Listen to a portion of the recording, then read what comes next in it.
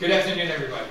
Welcome and thank you for coming to this award ceremony with speeches and hopefully some lively Q&A and good fellowship from the assembled audience. I see what I think are some familiar faces out there, at least half this much coming up. Yeah, oh, there. Okay. Thank you, Bill. And so welcome. Glad to be among friends here this afternoon. I'm here because I have the honor to serve as the chaplain of the Society of Catholic Social Scientists. And each year that organization gives out an award that I'll be describing in more detail in just a minute.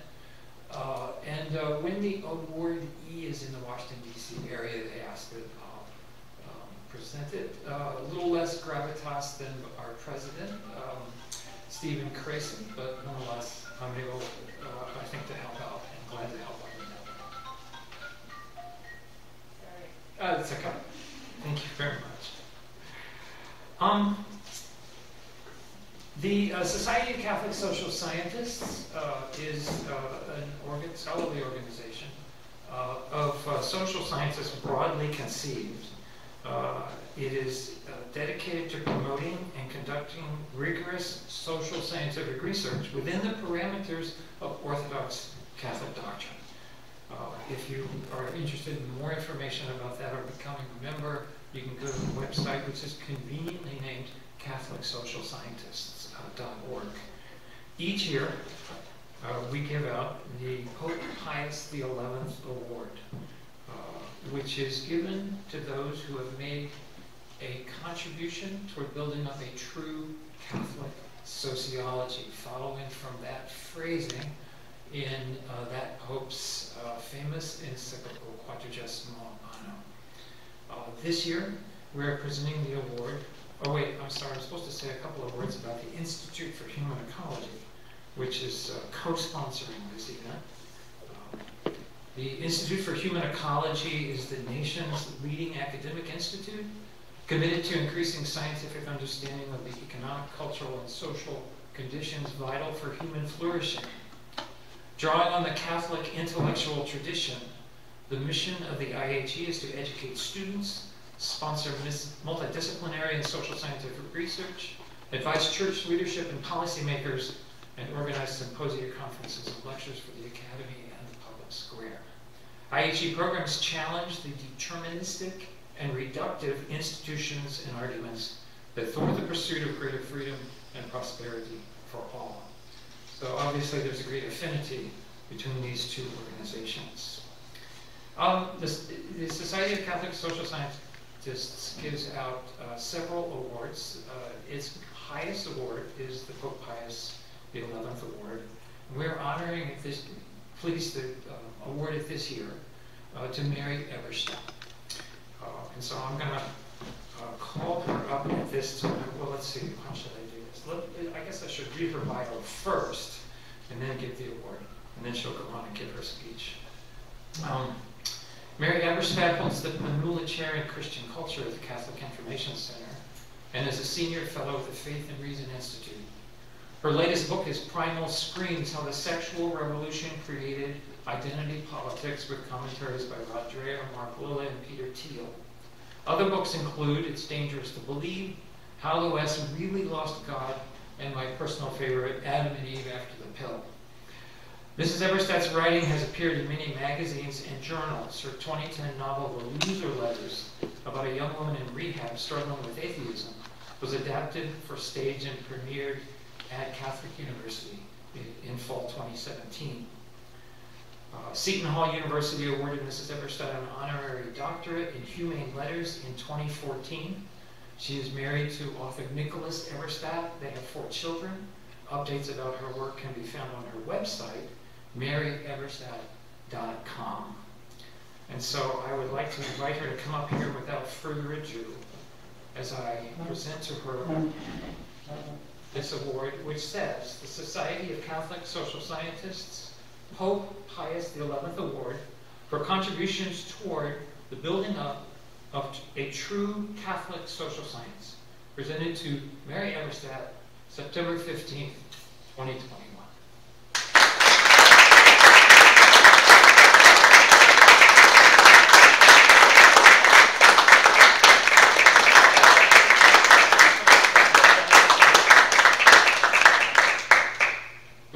want to give to Mary a copy of the premier product of the Society of Catholic Social Scientists, which comes with help carrying it back to her car should she need it.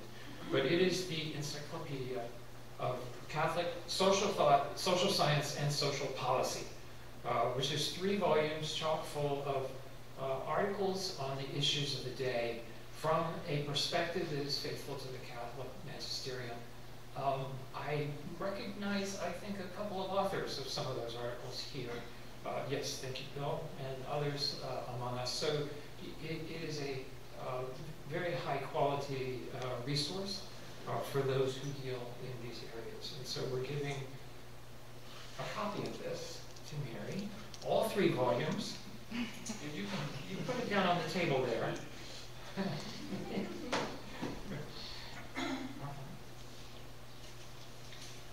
And also, last but not least, well, maybe it is a least, a copy of our much coveted SCSS coffee mug. So without further ado, I'll invite Mary up to give her award address, which is titled "The Cross Amid the Chaos."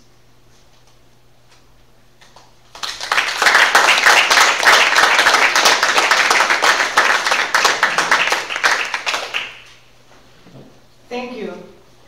I'm overwhelmed by my bounty there. Thank you very much. Good afternoon, and thank you for that lovely welcome.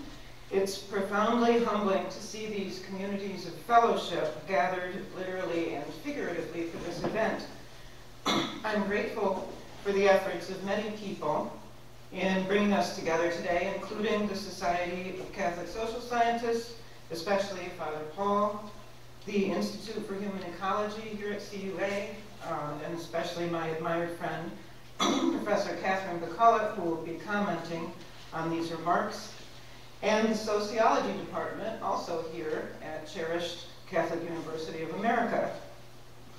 It's invigorating as well to be joined by the ever-inspirational President John Garvey and members of the Honors Program, by our other friends present or watching this on video later, including those at the Catholic Information Center, where I'm honored to hold the first Panula chair, as Father Paul kindly mentioned.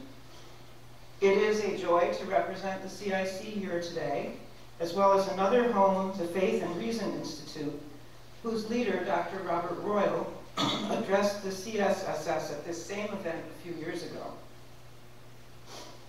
These and other distinguished comrades and mentors set a daunting standard.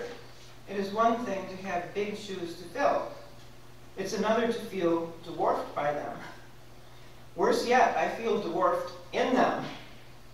Franz Kafka turned his character Gregory into a cockroach overnight, but I feel as if I've awakened as a character in Mary Norton's series, The Borrowers, peering over the edge of the shoe leather. But trusting that we are brought together today for purposes beyond our own, let's meditate in this moment of cultural sobriety.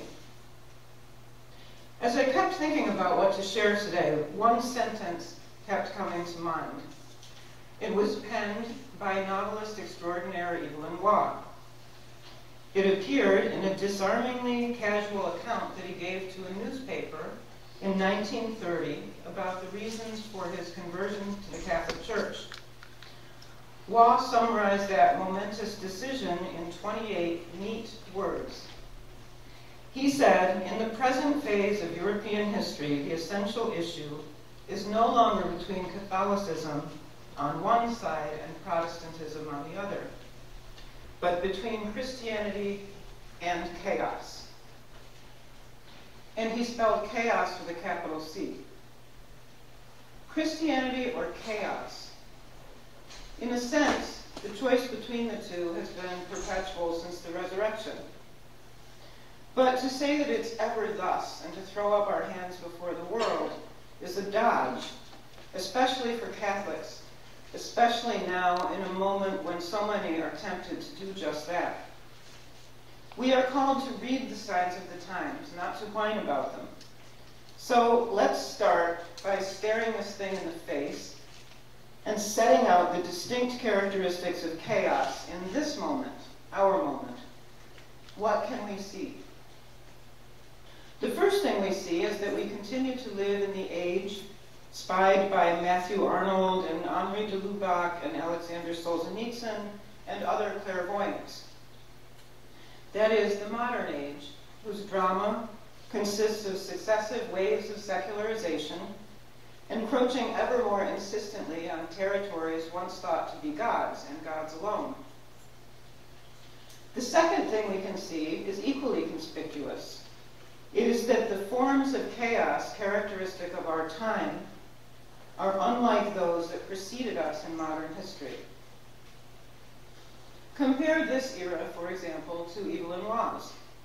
In 1930, the year he entered the church, one world war was already behind humanity, even as another one impended. In the lifetime of people like him, spanning roughly the first half of the 20th century, chaos had a different signature. It resided in war, dislocation, and stupendous carnage.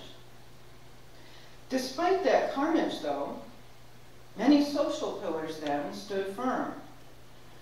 Individual families were ravaged by the wars, but the institution of the family was not.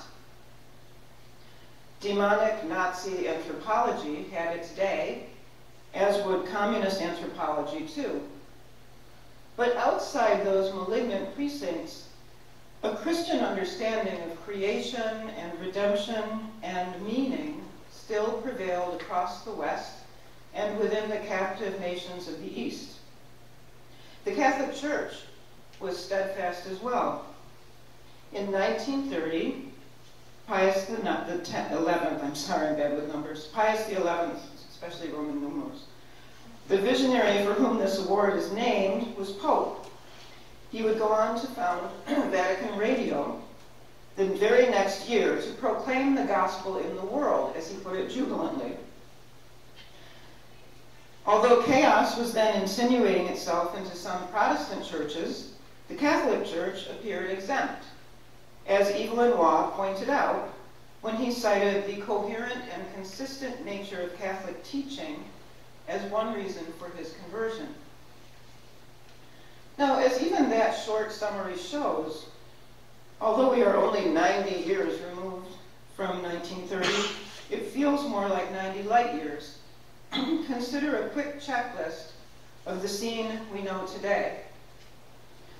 First, there is compounding family chaos brought on by a radical social experiment now 6+ decades in the making. Elemental human bonds have been frayed and cut, and the institution of the family itself weakened on a scale never seen before. Second, and symbiotic, there is also compounding psychic chaos of all kinds. For decades, the rise in mental illness has been documented beyond dispute. Anxiety, depression, and other afflictions resulting from disconnection and loneliness have become endemic, especially among the youngest and the most frail. Irrationalism has become unbound. Third, there is political chaos. Though its causes are many, the dissolution of clan and family leave their marks here too. To put it rhetorically, how could the unattached and dispossessed people of our times produce anything but a disordered, angry public language? Fourth, there is anthropological chaos of a whole new order. The Western world is gripped by an identity crisis. In its latest form, magical thinking about gender has escaped from the academy and now transforms society and law. A magical thinking so preposterous that little children could call it out. In a shocking descent, unlike any in recorded history, many people today no longer know what little children know, which is who they are. Once more, irrationalism is unbound. Fifth, there is intellectual chaos.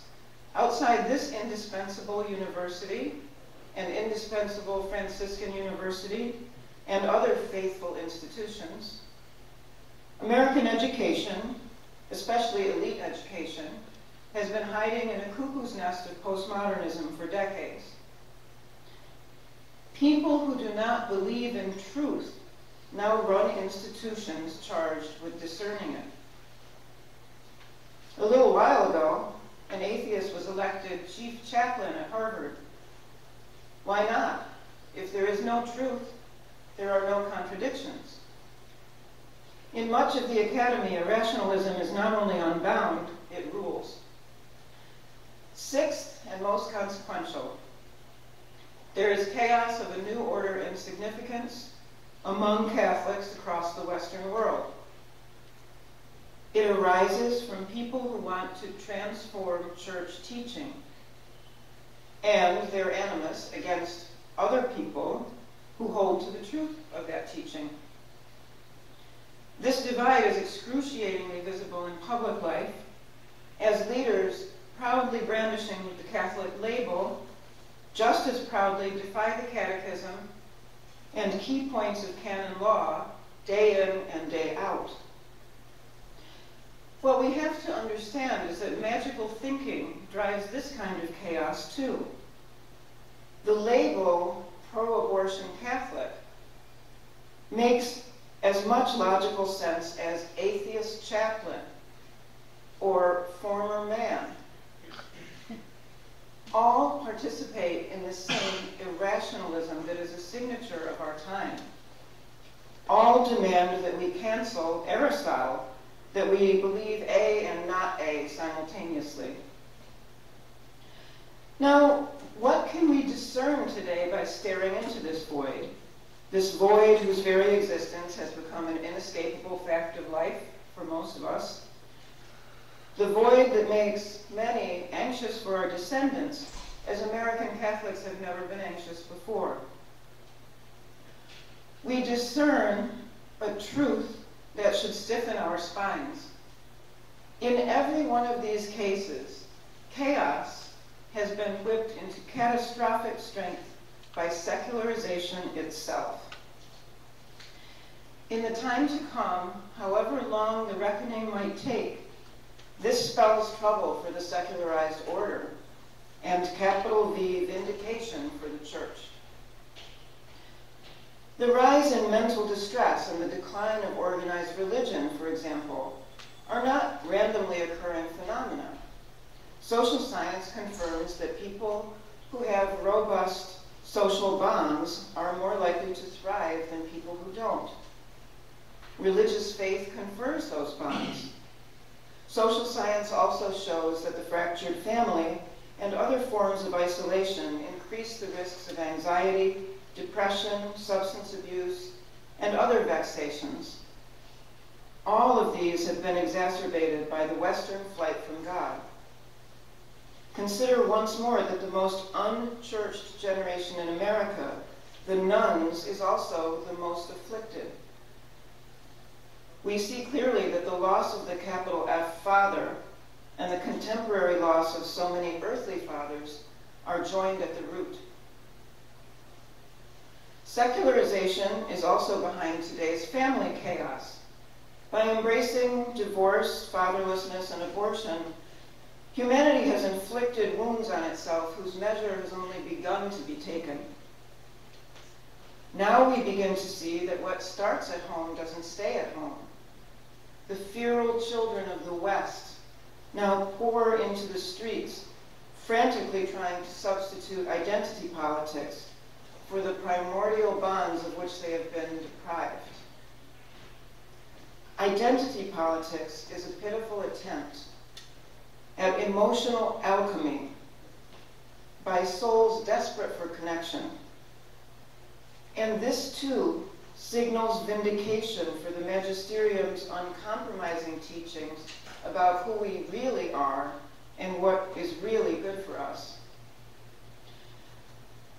As for the chaos besetting the church, this, too, is rooted in secularization. It has become standard to speak of conservative and liberal Catholics, but the political labels deceive. The real Catholic divide in our time is between people who try to stand as signs of contradiction in this world and people who capitulate.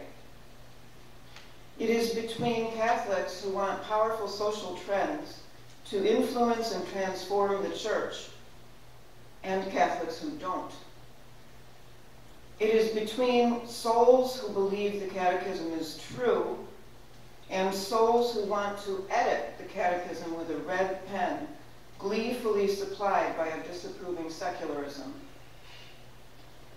The real divide is between Catholics who want temporal demands to trump the cross and Catholics who know the cross cannot be trumped. The point here is not some religious triumphalism. I wish we could engage in some religious triumphalism, but as my kids say, too soon. The point is that secularization is exacting costs in one realm after another, and secularized tastemakers, whether inside or outside the church, refuse to acknowledge them. And so it falls to others, including the scholars present today, literally and figuratively, to illuminate that record. Your work is vital in this moment for two reasons. First, because today's chaos causes multiple forms of suffering that might be ameliorated if only they were properly understood. And second, because today's chaos amounts to inadvertent proof that the Catechism gets humanity right. There is another truth amid today's confusions that has long gone unsaid. Our secularizing culture is not just any culture. No, our secularizing culture is an inferior culture. It is small of heart. It defines suffering down. It regards the victims of its social experiments not as victims, but as so much acceptable collateral damage justified by the experiments. This is secularism's unspoken secret. It is also secularism's greatest vulnerability. This mission to define suffering down can be seen, for example, in efforts that would recast the horrors of prostitution as anodyne sex work. This is what drives the attempts to normalize pornography, ignoring the calamitous costs to men and women in romance. It powers the push to shut pregnancy centers and adoption agencies, never mind whether poor women and children need them. It whitewashes recurring data about suicide rates, eating disorders, substance abuse, and other signs of mental distress within the transgender population, and other populations where acknowledging human damage might jeopardize political agendas. Again, the chaos unleashed on the West has spread acute forms of misery across society, but the architects and defenders of an a-Christian, sometimes anti-Christian, social order turn a blind eye. So it falls to faithful scholars to tell the truth about the costs of secularization, because scholars who are part of the chaos out there can't or won't. In closing, one more quotation helps to summarize the importance of your collective missions in academia now. Historian Christopher Dawson opened an essay on Christianity and Western culture with this sentence, quote, "The survival of a civilization depends on the continuity of its educational tradition," unquote. This is where the Society of Catholic Social Scientists and the rest of the great fellowship represented here today comes in. The secularized academy has abdicated its vocation. It denies the value of tradition. It makes a mockery of the Western patrimony. In the struggle to hold fast to the cross amid today's chaos, countercultural scholars are the first line of defense. This is true not only for those outside your circles who need your work today, it is also true for the scholars to come, those who will be reading the record of 2021 in the future. Those thinkers of tomorrow will look back in astonishment and perhaps even pity at today's magical thinking. They will need instead facts, figures, arguments, and evidence, especially evidence about the human costs of today's experiment in secularization. And they will find that library in your collective work. Someday, a re-evangelized civilization will contemplate the beginning of the 21st century and try to take the measure of its chaos. Those people of the future will understand, as many in authority do not today, that you are speaking truth into the void of this century and giving voice to the voiceless in a defiant time. It is an honor to stand with you today and ever in that same mission. Thank you very much.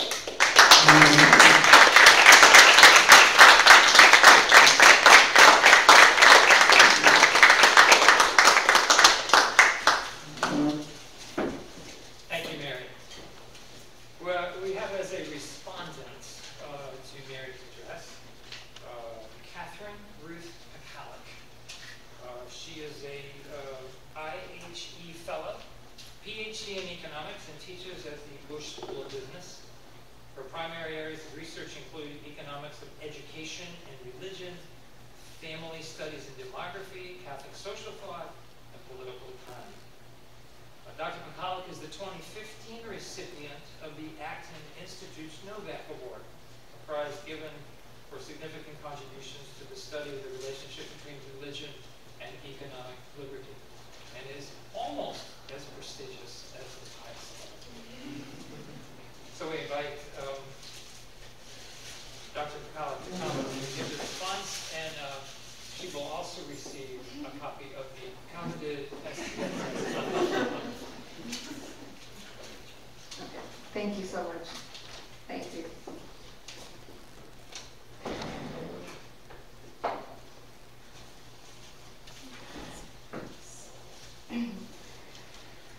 Such a great delight to be with you today on this occasion. Mary is a good and old friend and someone whose work has inspired me in many ways over the years. And so, not to get between you and asking Mary questions, I have just a couple of short remarks. What, after reflecting on what Mary had to say, it struck me was that I could maybe comment a little bit about what might be the task, or what you might take the task of the social scientist to be, the Catholic social scientist to be, given these realities. And so I think that we have to look, as Mary does, to what is supernatural. And so it in fact calls to mind for me one of my favorite lines from Pope Leo XIII in Rerum Novarum 18. He says, "Nothing is more useful than to look upon the world as it really is, and at the same time to seek elsewhere for the solace to its troubles." Last week on Friday evening, I happened to have the opportunity to give a talk at the University of Texas at Austin's Catholic Student Center. And so my presentation there outlined a set of findings from diverse fields in social science, which, when pulled together, support a narrative about the importance of the family in promoting the common good, and the wisdom of the teachings of the Church in safeguarding the good of marriage as an institution, and thereby, in fact, aiming to safeguard all of the other goods which depend upon marriage as an institution. This is a task, the pulling together of disparate findings to make sense of them, which is in fact no longer common among the, trademarked class of social scientists who prefer in general narrow contributions in technical journals. But I do take this to be very much the task of Catholic social scientists to illuminate truths about men and women and children for the glory of God and the good of society, as John Paul II tells us in Ex Corde. In any case, the good chaplain at the Catholic Student Center, himself a UT graduate and a convert, he scratched his head after the talk and he asked me, if these things that you say are known by social scientists, why aren't they more commonly known? And why aren't they understood by people, he said. How can we prevent the kinds of suffering that you describe? Indeed, the sufferings that Mary has just described so poignantly, and it's a thread across all of her work. He expressed a great deal of frustration in his question, and he seemed to be asking me, what is the point of all of this? It doesn't make a difference. In fact, the next morning I met with a dear friend of mine who described how he was considering abandoning a book project that he was a few chapters into, because he said to me, it just won't make a difference. No one will hear this. Feeling the good chaplain's angst, I replied with the only answer that seemed available to me at that moment.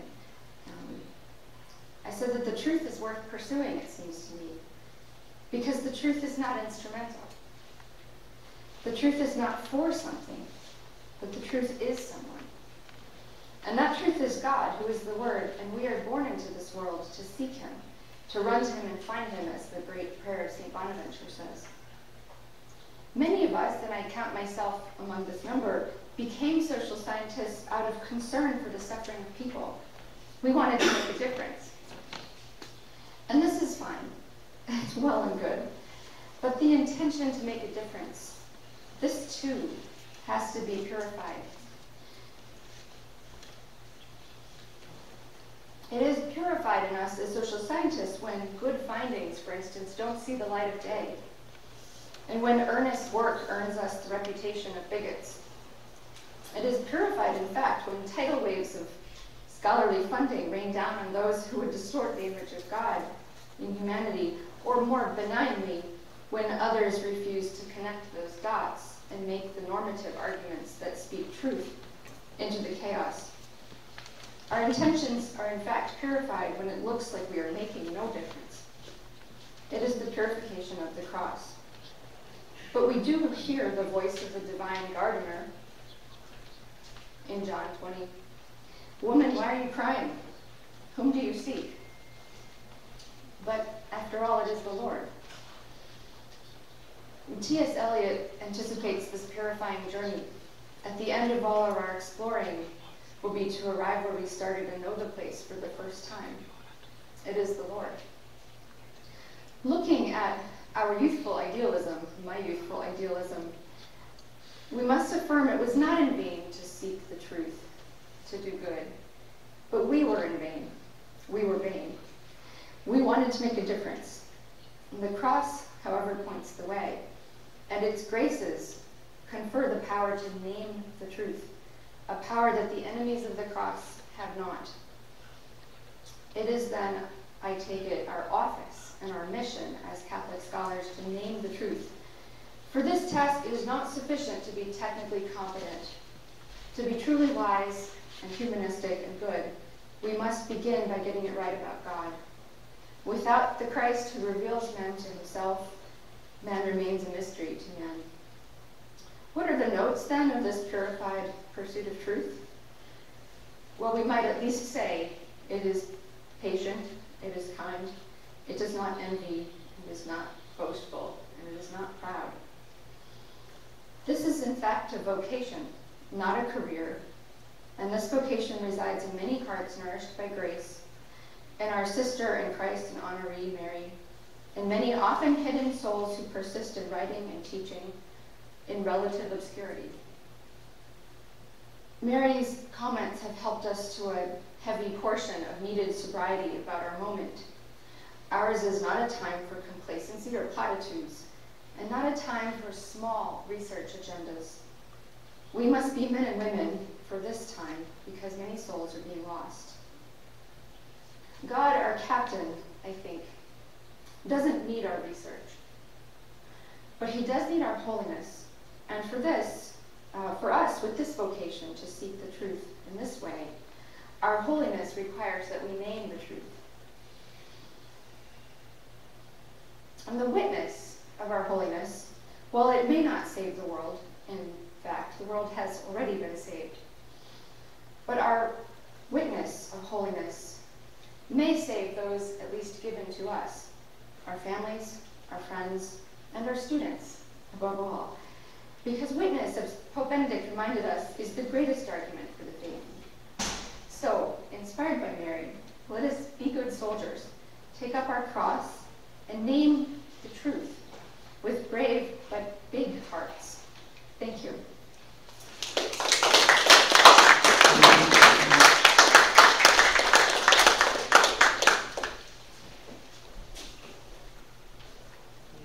Okay, thank you very much. There was supposed to be a handheld mic here. Oh, there it is. And there's a hand that's only. All right, fantastic. At this time, we would like to invite comments, reflections, and questions from the audience. I know you guys. Do you have thoughts? Yes.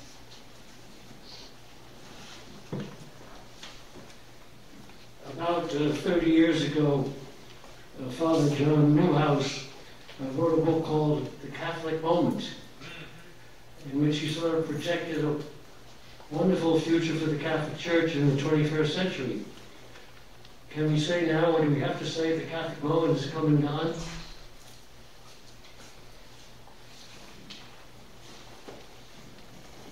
I'll pass that one to Mary.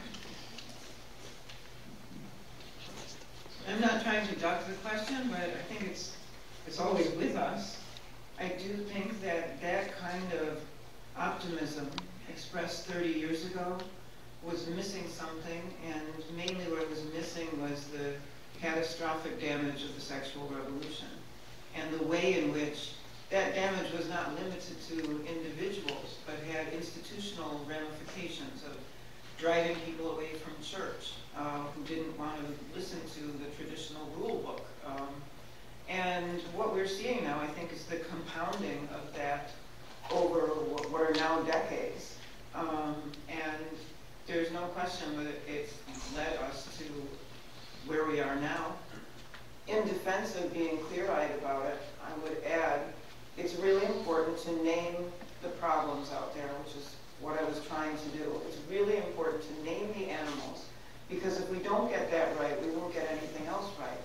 We are up against a culture that thinks the problem out there is the patriarchy, or the gender binary, or other abstractions. And the only way to push back against that view that's so dominant is with very clear language and clear-mindedness about where we really are. You want to say something? No, she doesn't. Okay. I would like to say I think this is a very fertile Catholic moment in the time of our culture. I don't think that Catholics are necessarily called upon to dominate and to transform the culture, but sometimes called upon to suffer and to die. That would be my thought about that. Maybe that'll stimulate some responses. This is the cross amid the chaos, right? The cross was a huge failure until it was a success. It was transformed by the resurrection. I don't think that Jesus was talking about the cross moment as some powerful thing as he was dying, and that was the way that he overcame. We have a great chance to die in lots of ways. Catherine alluded to this, dying to the proud ideas of youth, and so maybe God in his mercy is giving the church a chance to walk through a valley and to be persecuted and to be thrown out of the domination idea that we may have had at one time. Our purity has not been really great with that power, so maybe it helps to purify us as well. I'll just keep talking until somebody raises their hand. Okay, good. Thank you. Could I ask? Oh, go ahead. One of the important things that I'm very fascinated is because Fudanshi some 50 years ago mentioned that in the period of communism and capitalism, it was very easy to see what he put it in a form that the society in Russia or in America, the West had the faith without the cross, and the East had the cross without a faith. Nowadays, and it was very easy because it was in a very crude but very powerful contrast. Now we have a secularism with spiritual values, or politics becomes religion. How would you reconcile those two? Because I like what Fulton was speaking in a very clear language, and now with all this confusion that we are witnessing, it's very difficult to have a clarity.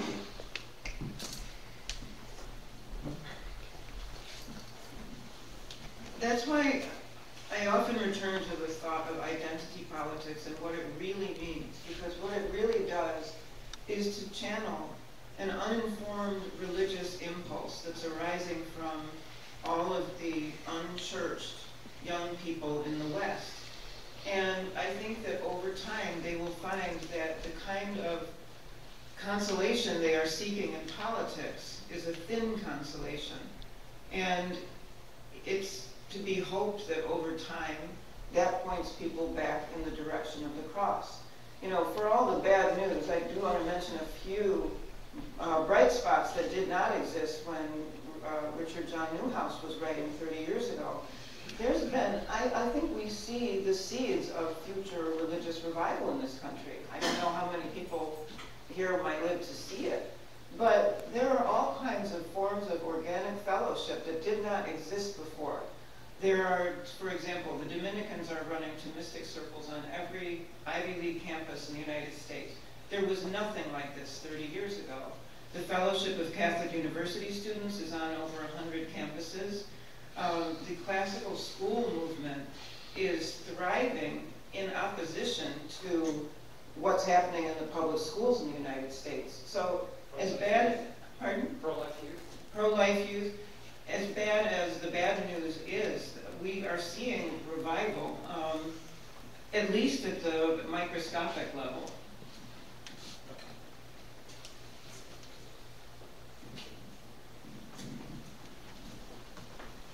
Oh, great, thank you. That had to be a planted question. It got the discussion going. It did. Now, I'm a Protestant, and I personally think we would be toast today if it wasn't for the Catholic Church. Really toast. There's just no anchor anywhere. So my question is, as a Protestant, where do we go? Mary, you opened your talk with, it's not Catholic versus Protestant anymore, it's Christian versus chaos.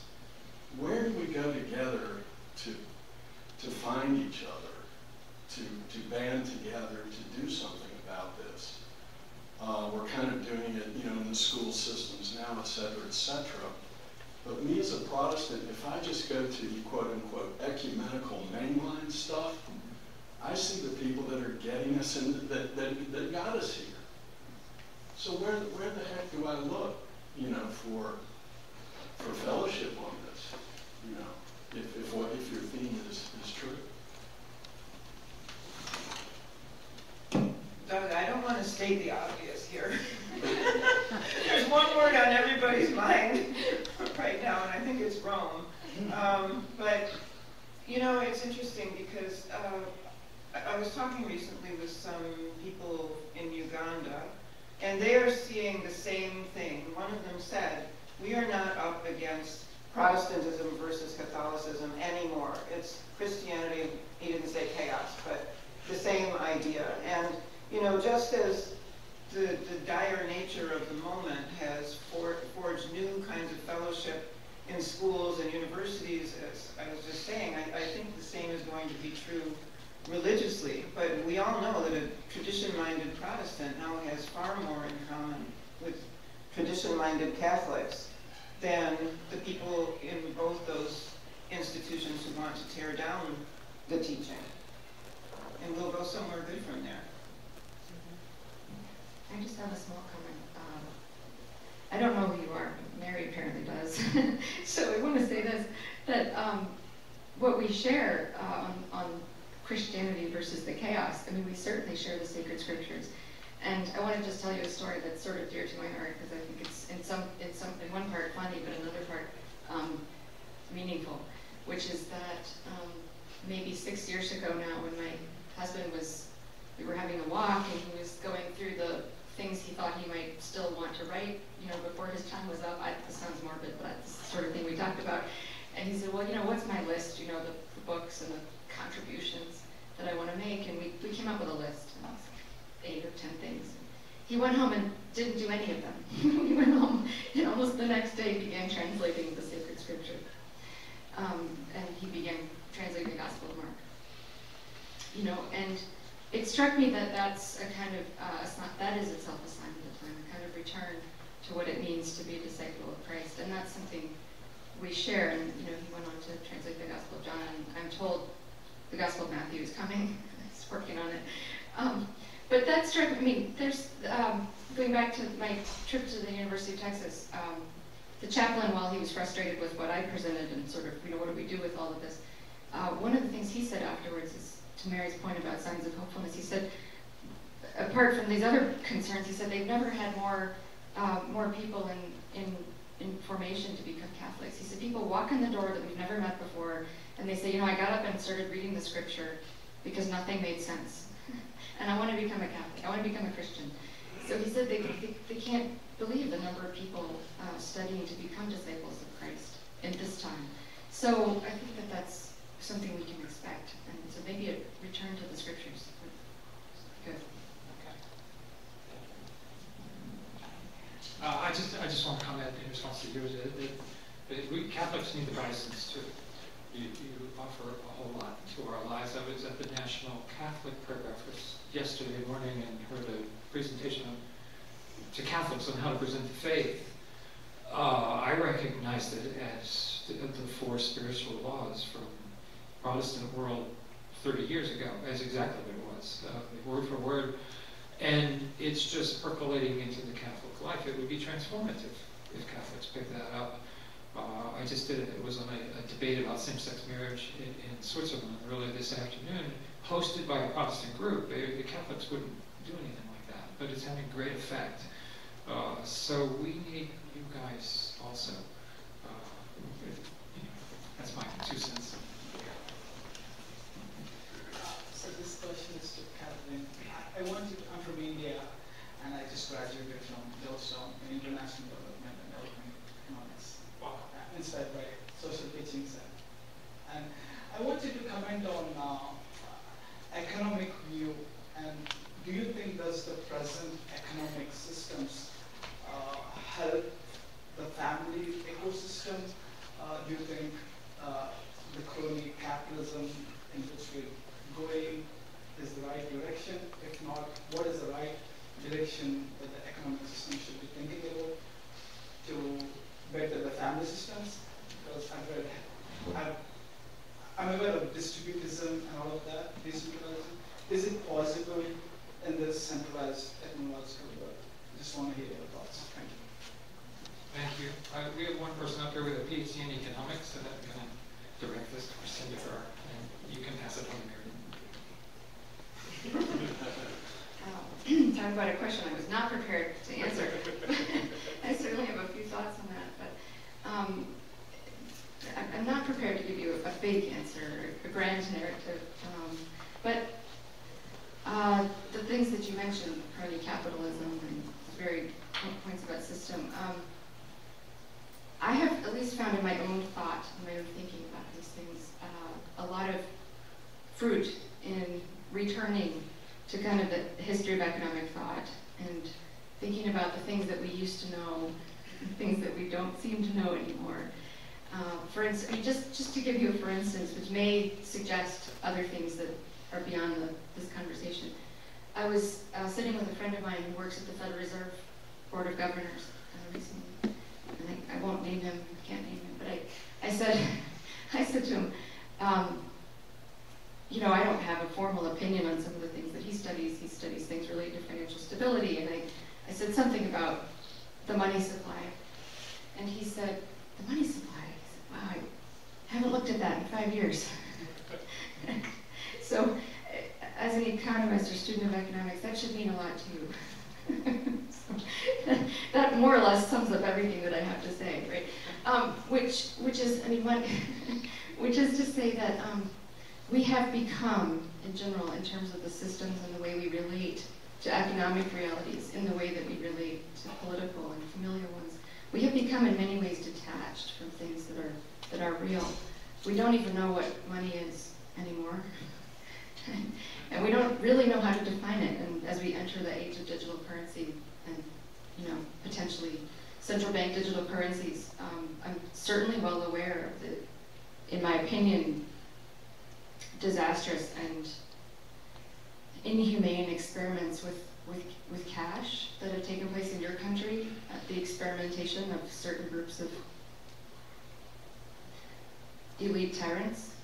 And so I think that certainly I have a lot of suspicion about the current system and how detached we are from things that are real, which is, in some sense, from an economic perspective, the ordinary man making a living. And we relate family life to economic life in important ways that are very real. So let that simply be all that I think I should say now, because I think the focus should be some other comments that Mary might have. But I would be very glad to continue discussing with you.